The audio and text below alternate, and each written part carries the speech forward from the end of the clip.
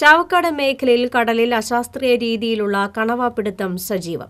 വലിയ പാരിസ്ഥിതിക പ്രശ്നങ്ങൾക്ക് വഴിവെച്ചുകൊണ്ട് കടലിൽ കൃത്രിമ പാറക്കൂട്ടങ്ങൾ ഉണ്ടാക്കിയാണ് കണവക്കൂട്ടത്തെ ആകർഷിക്കുന്നത്. ടൺ കണക്കിന് പ്ലാസ്റ്റിക് കുപ്പികളും പാഴ്വലകളും കൊഴിഞ്ചിലും തീരത്തെ മണ്ണും പ്ലാസ്റ്റിക് കുപ്പികളിൽ നിറച്ച് കൊഴിഞ്ചിലിനോടൊപ്പം കെട്ടിത്തൂക്കിയാണ് കടലിൽ നിക്ഷേപിക്കുന്നത്.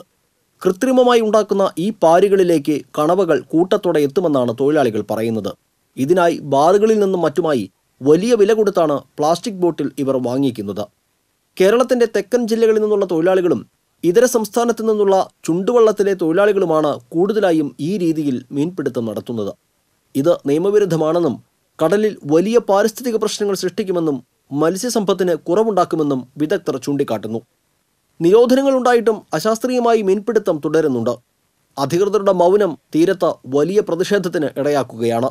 അടുത്തിടെ കരയ്ക്കടിഞ്ഞ തിമിംഗലത്തിന്റെ വായിൽ നിന്നും കിലോ കണക്കിന് പ്ലാസ്റ്റിക് കുപ്പികൾ ഉൾപ്പെടെയുള്ള മാലിന്യങ്ങൾ ലഭിച്ചിരുന്നതായി പറയുന്നു. ഇത്തരത്തിലുള്ള മീൻപിടുത്ത രീതിക്കെതിരെ ശക്തമായ നടപടി സ്വീകരിക്കണമെന്നാണ് തീരദേശവാസികളുടെ ആവശ്യം. TCV ചാവക്കാട്.